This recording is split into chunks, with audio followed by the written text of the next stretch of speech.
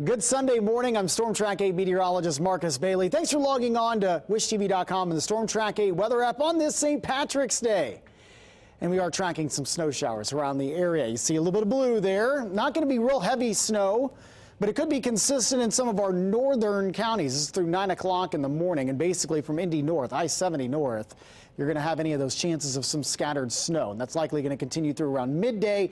I do think eventually we will start to see a changeover from that snow to rain as we go throughout the afternoon. So anything that does stick, and we don't think a lot's going to stick, but anything that does accumulate will melt quickly, either getting washed away by rain, or temperatures in the mid-40s will also do a good number on some of that snow accumulating on the grassy surfaces and on the rooftops. It's not going to be much. It's less than an inch for most. The exception may be in our very far northern counties, where you may see upwards of an inch of snowfall. So not a big deal.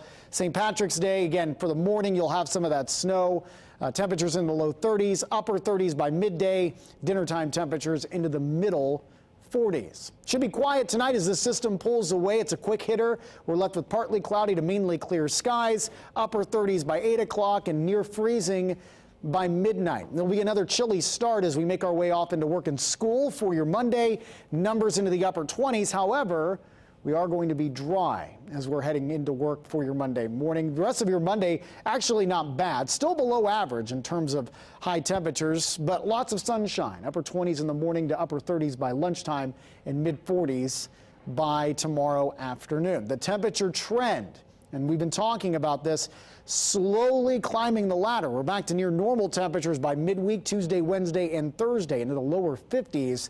And boosting into the middle 50s as we head into Friday. Our next weather maker, and really our only weather maker outside of what's going to happen this morning, comes in on Wednesday, which happens also to be the first day of spring. Scattered rain showers coming in, it looks like Wednesday afternoon and Wednesday night.